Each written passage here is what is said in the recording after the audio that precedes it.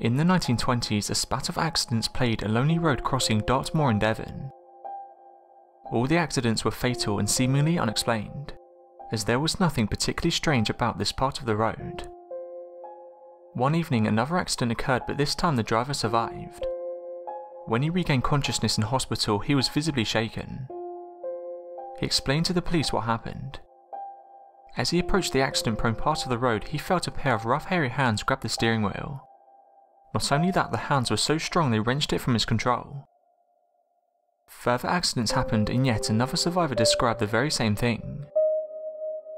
Sometime later, a self-proclaimed psychic was driving on the road, and as she passed the area she saw a pair of disembodied hairy hands crawling up her window. Not all reported incidents occurred in moving vehicles. In one incident in 1924, a woman camping on the moor with her husband reported seeing a hairy hand attempted to gain access to her caravan during the night.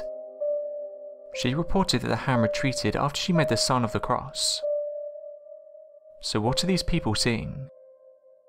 According to local skeptics, most of the accidents were caused by people who are unfamiliar with the area, driving too fast down narrow country roads with high-walled sides, resulting in them either losing control or misjudging the road and running off its edges. Another theory is that people are not just seeing hairy hands but rather the apparitions of people. In Supernatural Dartmoor by Michael Williams, there is a story told by journalist and author Rufus Endell.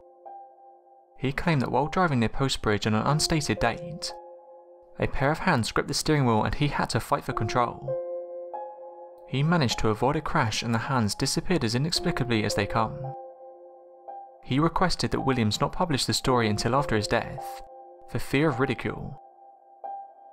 It's not just cars that are preyed on by hairy hands, it's also happened to pedal bikes. One story goes that two children were cycling when one of them suddenly fell to pull to the left. After quickly looking, the child noticed a pair of large hands. After witnessing them, they ran off as fast as they could. The tale has arisen again and again, and the area has become a notorious area for accidents, many of the survivors giving the story of feeling or seeing the large rough hands, covered in hair, grabbing at them and trying to drive them off the road. Strangely, some of the most skeptical people remain the locals. So what do you think people are seeing?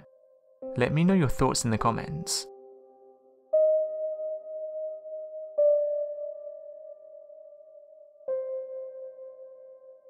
Thanks for watching and don't forget to subscribe for more videos.